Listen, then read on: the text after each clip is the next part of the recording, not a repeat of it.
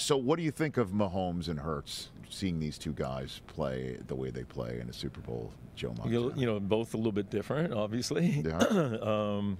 You know, what can you say about Mahomes? Totally. He can do anything you want, however you want, when he's healthy. I hope he's healthy for Sunday, so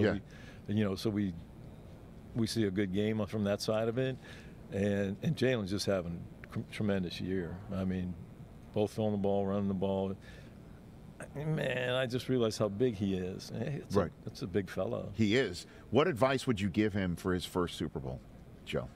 You know, what I always looked for in the game, no matter Super Bowl or not, I wanted to get hit first. I wanted to get hit sometime early. Please hit me early. Why? It just kind of gives you a different feel about the game. You're not looking for that hit. Well, it's a little bit different now because for him it's probably a little bit better. They don't hit you as much. But right.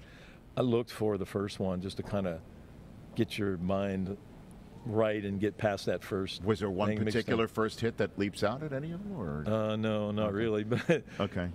It was just, you know, always got to.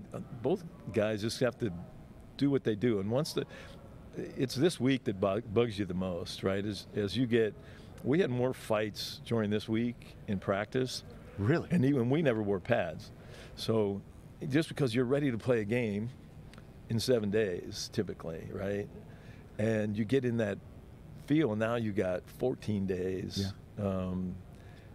Your body's ready, your mind's ready, and plus it's the Super Bowl on top of it. You want to get going. There's nothing better than once the whistle blows and the ball's kicked off. Mm-hmm. And then things change. And you don't hear the crowd as much.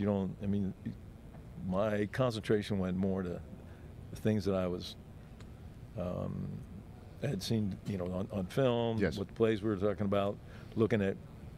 I still laugh when the guys are looking at their tablets. The tablets. When I think about the New Orleans when we first used to go there, mm-hmm. they had a string or a wire from the way up top where they'd take photos and they'd put them on those metal clips and they'd slide them down to there. And so you're looking at these little black and white. That came off of a string from the top of the Superdome? Cable, the little tiny cable. They'd drop them down and they'd come down to you down on the field. It's like a little different now. Yeah, I would say. So, but, yeah, you're constantly looking at things and going over what happened in the last series.